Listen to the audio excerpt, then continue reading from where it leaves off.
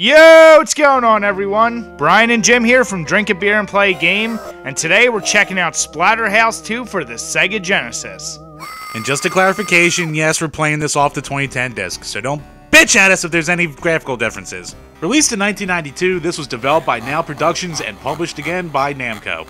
This was a Genesis exclusive for a long time, not hitting the Wii Virtual Console until 2008, being the first M-rated game on it, and also was included as an unlockable in the 2010 release. Taking place 3 months after the original, the Terramask once again finds Rick and tells him he can go and save Jenny, and he has to return to the mansion. Jenny! Damn it! Alright, so the graphics? Holy dog shit. This game looks impressive, especially because it's on the Genesis. And I need to correct Jim on one thing. We do have footage from the Genesis, because I beat it on the Genesis. Emulators don't goddamn count! Emulators count, and they're better. Yeah, take a look at this game. It just, if you looked at this and you didn't know it was on Genesis, you probably would have thought Super Nintendo. The amount of foreground and background objects that are present at each stage is mind-numbing. And look at a stage like this, specifically with the fog going on, you have creatures. There's so much happening, and what's even more impressive, it never really slows down. All of the colors in the game are super vibrant, clear as day, and we're just really impressed. Each sprite looks really unique, and Jim wants me to mention that there's multi-layer scrolling. Parallax scrolling sometimes.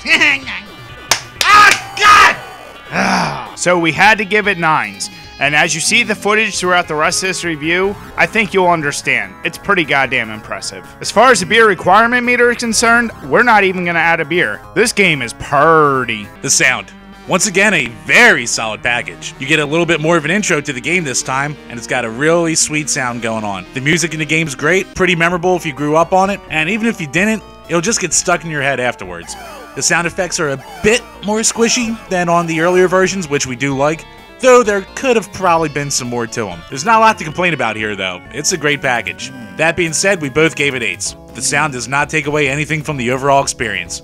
As far as beer goes, I guess we'll add a beer because we gotta drink sometime. Unfortunately, the control is one area where this game did not improve that much over the original. It still has that stiff, robotic gameplay that you were used to in the original, and trying to pull off that goddamn power slide is still almost impossible.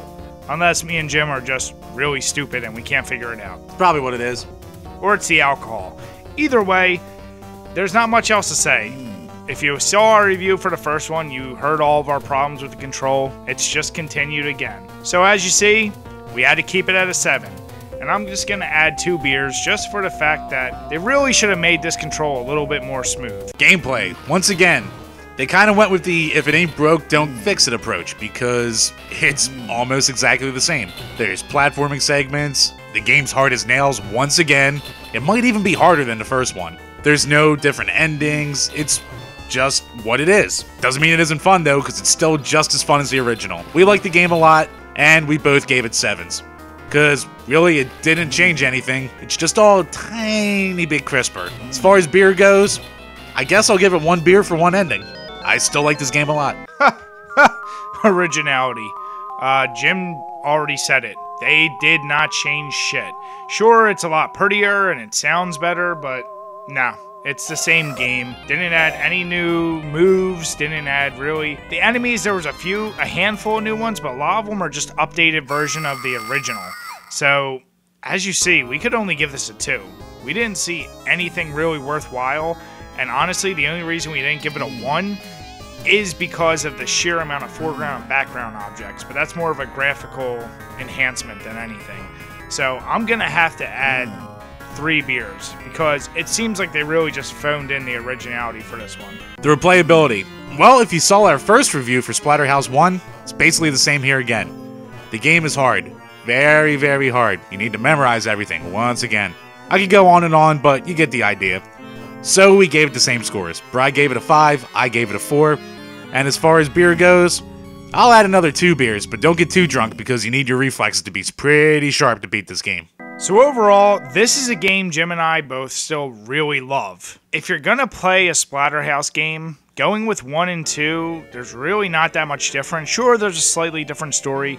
2 just looks a lot better and it plays exactly the same.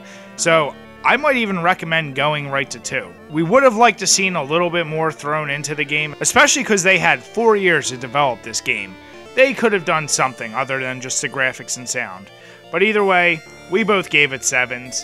And when we combined all the scores together, it rounds out to a 6.4. Now technically, yes, that score is lower than what we gave the original Splatterhouse, but really, it was that originality that killed the score for this game. But we still have a hell of a good time playing this one. As far as the beer pairing is concerned, we're actually going to go with Springhouse Brewery's Big Gruesome. It's a chocolate peanut butter beer, and it is one of the best.